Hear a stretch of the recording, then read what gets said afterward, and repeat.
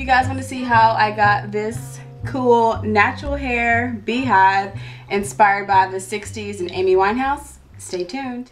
So depending on your hair length is going to determine how many ponytails you're going to use to fill up your beehive. So let's get started. The first thing you're going to do is part your hair in two sections, a front section and a back section.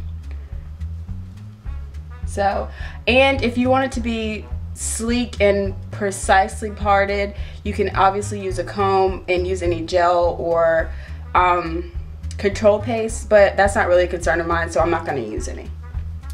So I'm just parting it kind of, you know, just across here. And you want your front part to be a bit thicker than your back part.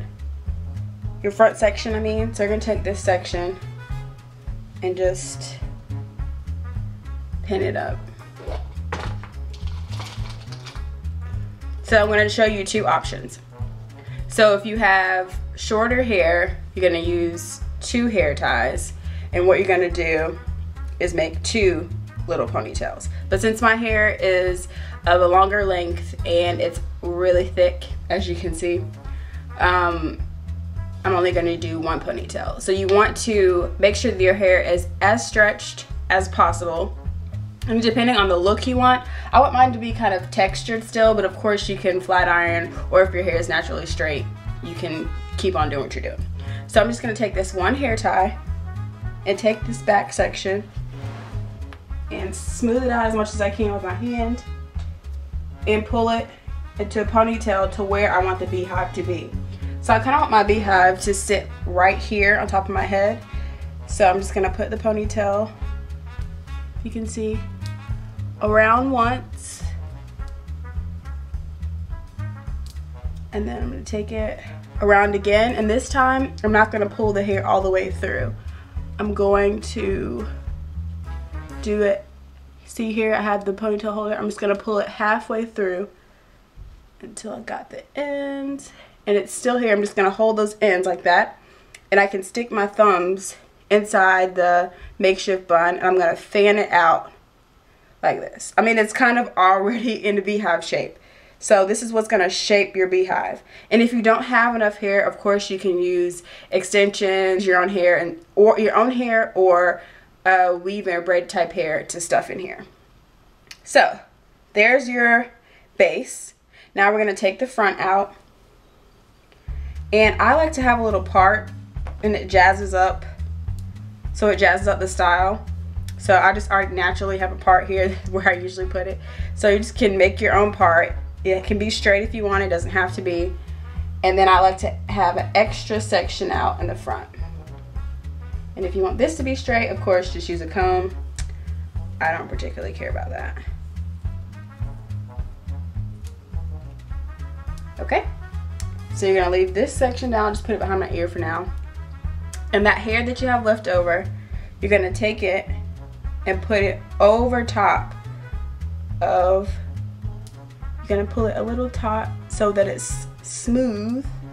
And you're going to pull it over top and stuff that hair. If you can see, I'm stuffing this hair inside and kind of pushing it down, smoothing it out, folding it over, smoothing it out, smoothing out my ends. And all I have to do is just twirl this hair, twirl it, and tuck it under. I hope I'm in frame. Tuck it under. And now you're going to get your bobby pins and start pinning it down however you want it to make sure that hair doesn't come out in the back. So I'm just going to take this piece here and pin it down. Let's see, in the back. Or you could tuck that piece under your ponytail holder. That's probably best if you can get it to do that, but just pinning as I go. Now I don't really care about any specific design in the back. You can add accessories back there. It's kind of up to you. So far I used 3 pins. And then you want to go up and just neaten it up however you want it to look. So you're going to take that front piece and just pump it up as high as you want it, high to the sky. The bigger the hair, the closer to God. So you just take this and I twist the ends, twist, twist, twist. As you can see, I'm pumping it up as I twist.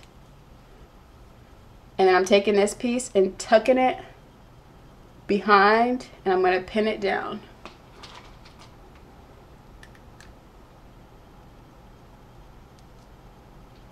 And then take this piece so it doesn't stick up.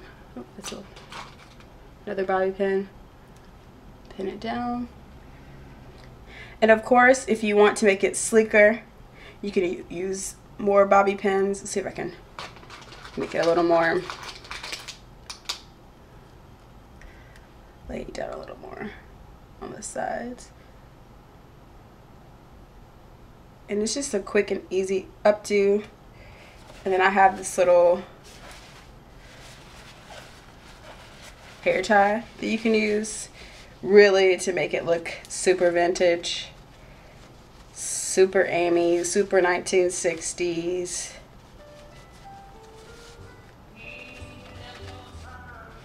Hair tie. And there you have it, girls.